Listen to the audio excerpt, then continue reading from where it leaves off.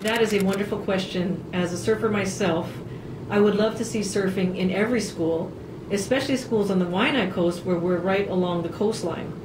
And in answer to that question, I think it's probably in the works, because the great news is that several years back, the legislature and other lawmakers and policymakers decided that they would make surfing a sport, an official sport with the DOE.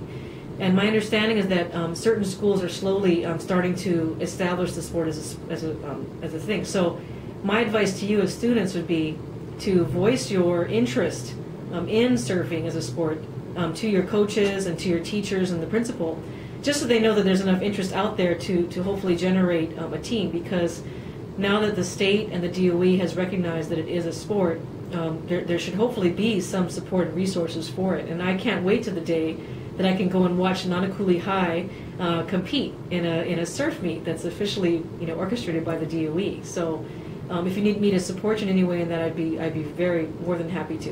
Surfing has really changed my life. It's really given me a positive thing to do and something that is fun, something I really look forward to.